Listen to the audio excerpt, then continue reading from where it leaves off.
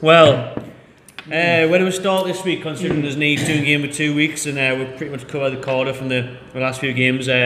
Alison Becker's porn video, that's a good start. Fantastic. Very good start. Best thing I've seen all season. Yes, now I know why he's worth 64 million. Fucking hell. Now I know why he's letting in howlers. Totally distracted This by man's not on the game. constantly thinking about 3 Brazilians. Well, I heard that was his warm-up for the World Cup. He sat on the bench. Looked like a good exercise, to be fair. He was getting his workout, man. Yeah, man, living the dream. Good 3-on-1. He was working out 3 of them out.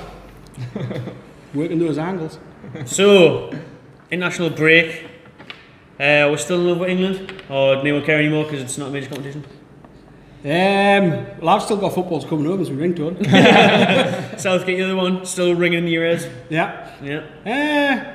I don't really know what to make of this whole Nations League thing. I've seen a YouTube video on it. Still can't understand it. Still not a clue what's happening. Something about relegation and promotion to make it a bit more interesting. Yeah. It's like that fucking DiCaprio film that no one fucking knew what the fuck was going on, but the football version of it. Aye, let's go Inception or some shit. Inception, but it's football Inception. No one knows what the fuck's going on. Everyone knows what they're coming up by doing. Fucking they're in everywhere. Watching it like I want to like this, but I didn't really know what's going on. I know it's meant to be good, but is it good? I don't really know.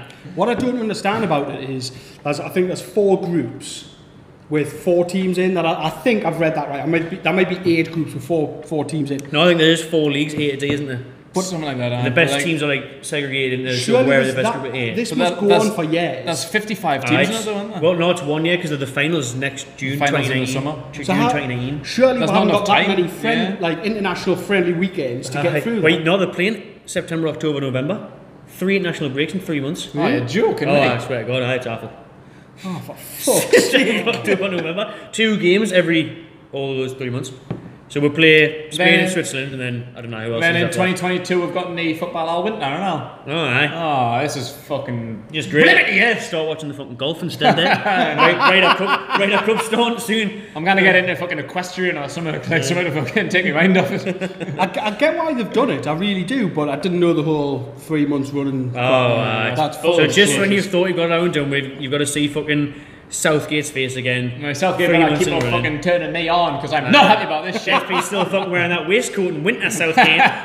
Get that body warmer, baby. Magpie Channel body warmers. Get that shit. If you hadn't noticed. Ooh. Yeah. You hadn't noticed. Yeah. Sold out. It's not a coincidence when just all coming around the same shit. No, where'd you get your shirt from, mate? Where'd you get your shirt from, mate? Fucking hell. Oh, I've got one of them black ones. Done a proper aim all there. I didn't white ones, right? Well, we did get the memo. We all wear them on purpose.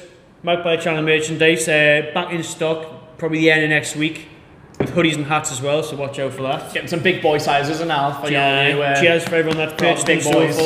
To be fair, you need big boy sizes. I'm a pretty big boy and I fit into this large quite well. I love you. There's a little bit extra room which I didn't think there was going to be. Couple more washes now, you'll be laughing there. Take out the package. I have to buy another fucker in 3 months' time after the international break. After that Christmas break, like Boxing Day bash. Oh, that's going to be some mucky white shirts. I'll have to get a black one. I'll have to get a black one. There'll be new red and white editions for Christmas. Maybe red and black, but obviously we're not touching that. Yeah, red and white shape. We'll not get into that one. No.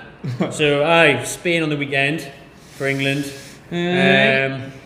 Didn't have a very good World Cup line, did they? No, they didn't. Costa's out injured as well. Is that Herrero still the manager there? The former Real Madrid Fernando Herrero. He's still the manager. He took over on a temporary basis, didn't he? Couldn't tell you. Yeah, he just took over on a temporary basis. I don't know. But to be fair, it's probably the best time to play them. It was like you say, they didn't have a good World Cup. They had the fiasco with the manager situation like 2 days before the World Cup started, so why not play them now?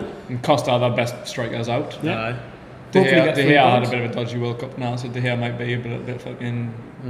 Broby, but Alisson threesomes on his night. Seen Alisson's video, he's like, I'm going to go on one better. To be fair, it actually looks a little bit like a younger, better looking version of Diego Costa. It really does. The haircut and that.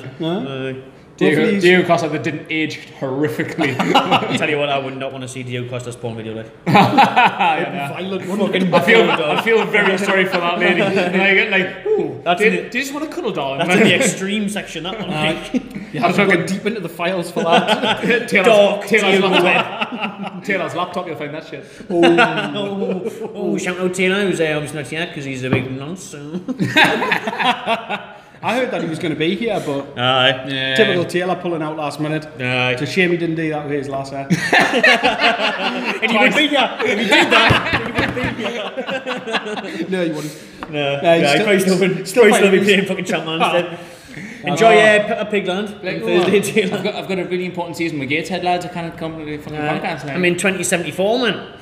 You know what? He actually is in 2049. Jesus On Christ. Champman 2012. I respect what he's doing with Chapman going through all these years, but what nobody seems to realise is the first thing he does when he loads that game up is go on FM editor and he cheats.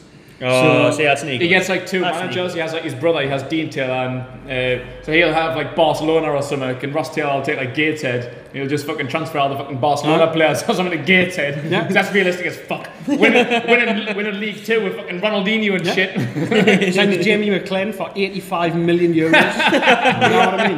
Get off that shit, Taylor. Fuck's sake. Well, England as well have called up a couple of oldies. All like who were featured in the old squad.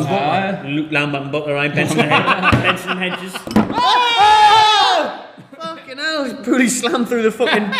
Here comes the tables. And that's a wrestling table. Fucking Devon Dudley over here. I'm going to keep your arm over here. We do look like we're commentating on WrestleMania or the X Factor, like to be fair.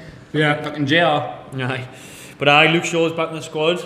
He's just getting Man United's Player of the Month today. Has he? Yeah. That wasn't very hard for Man U this month, was it? Nah, it's been a bit I've always liked Luke Shaw. If he was fit and in good health, Luke Shaw for me would be Man United and England's #1 left back Just any needs day to of the week. stop ordering Dominoes and just turn up to train on time. No, he's not been fucking. He looks in a lot better nick, but he's just had very bad injury problems. And when he comes back from injury, he's not fully fit, and then gets another fucking injury. And then he's got Mourinho down his back saying you fat prick. He's fat and shit like that. Fat English bastard. He's had a hard few years, to be fair, but when he's on form and he's fit, like I think he's England's best left back hands down. Oh, he is fucking brilliant on his day, like. I do rate him, like. But the worrying thing for me is, like with the old Man U situation, is they've dropped Ashley Young. Who I don't think Ashley Young he did quite well for England at the World Cup. But now he hasn't got a fucking look in. He started every game, didn't he? But that's it, out with the old and with the new. Down with the youth. Me as well. To be fair, he was drawn in as a last gasp left back. Even though he did do a job, but it's the time to breathe him in now. Get hopefully Luke Shaw stays fit for a couple of years, and he obviously for the Euros. You know, coming up in 2020, so you want to get that squad ready, haven't you? Yeah, 100%. I fancy England to nick the win, me. Like I'm going 2-1. So do I, to be fair. Like, and that's not technically a friendly. It's like in between like a friendly and like a real tournament. It's like in the middle. So you kind of give a fuck. You kind of don't. good shout. What a shit house.